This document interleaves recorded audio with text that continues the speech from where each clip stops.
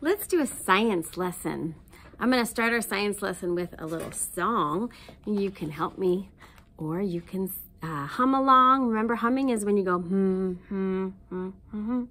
You can sing la, la, la, la, la. That's also a good way to join in on a song you don't know the words to yet. So my song goes like this.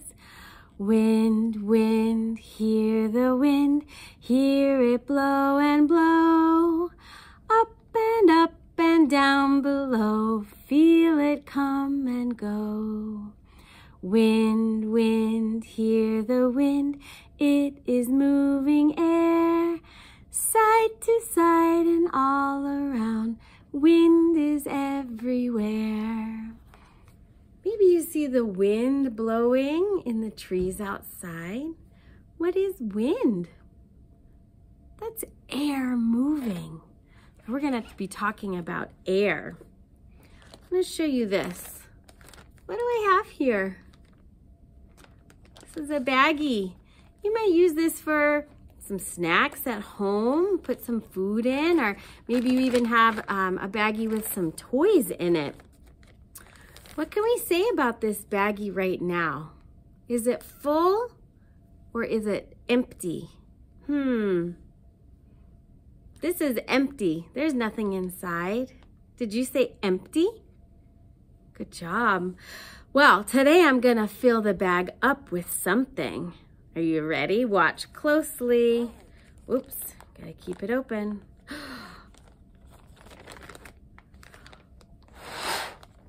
What did I put in there? I'm gonna try it a different way.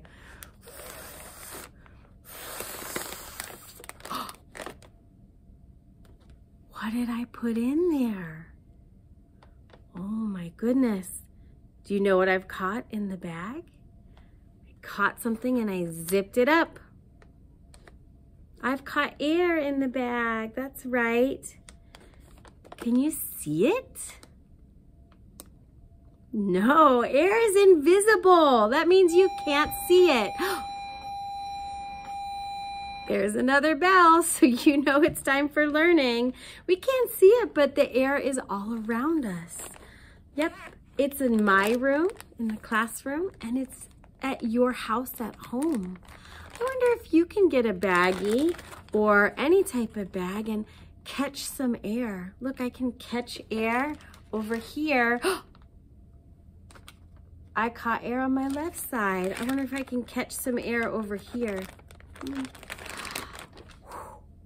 I did. I caught some air on the other side of me. Where can you catch some air? Could you, with a parent, go outside to catch some air? What about from your kitchen or from your bedroom? There's air in all of those places. There's air under your chair. There's air in the car. Just everywhere. So, what did we do to investigate the air in our bag? We used our eyes to look at the bag. It looked empty. And then when I put air in it, it looked full. If you have a bag at home, you might use your touch to investigate if there's air in the bag, if it's full or if it's empty. Good job using your senses to investigate. So let's see what other things we can fill up with air. I wonder, what's this? This is a balloon. Is this balloon full or is it empty? It's empty, right? I am going to fill it up with air. How do I do that? Where am I going to get the air to fill it up? There's air in my lungs, kind of like how I filled up the bag.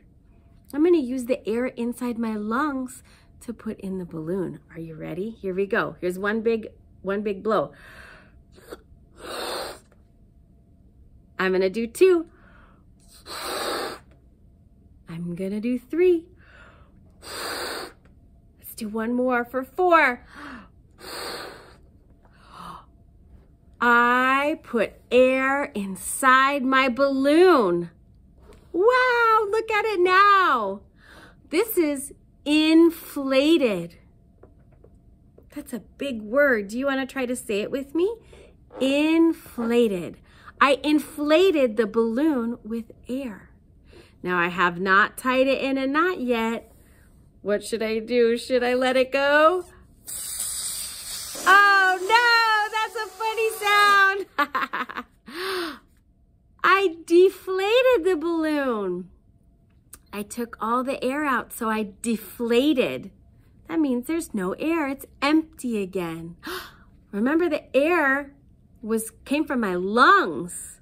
Inside my body, there was air that I put in the balloon. So we can inflate and deflate our lungs.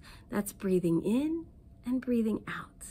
Will you try a couple deep breaths with me? Let's inflate our lungs. Here we go. And we'll deflate them. Here we go. Let's do it again. Pulling air in is inflating. And letting it out is deflating. We can also use these other words. Inhale and exhale. Good. Our air is all around us. Let's see if there's another item that we can inflate and deflate. Oh, what is this? You might not even know what it is when it's deflated. There's no air inside, it's empty. Let's blow it up with the air from my lungs and see if you can see what it is.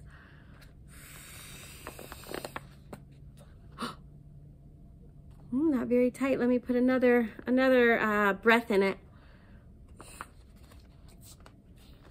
Oh, can you tell what I have here? It's a little ball. So the ball is full of air, right? When we saw it before, it was empty. It was deflated. Now my ball is inflated, and that's way more fun to play with the ball that's inflated with air. Do you have a ball to play with at home? You can practice tossing it and catching it. You can practice tossing it to another person and catching it when they throw it back. And you can practice rolling it. That's a fun way to play with the ball. Let's see if we have one other tool that can show us air and how air moves. Maybe you have one of these at home. What's this called? This is a straw. So usually we use a straw for our drinks, right? We put a straw in and we can drink our drinks. But a straw can help you understand how air moves. So without any liquid, I can use the air from my lungs to blow through the straw.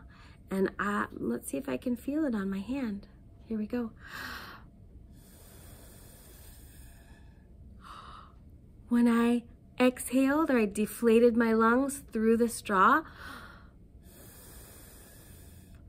I could feel it on my hand.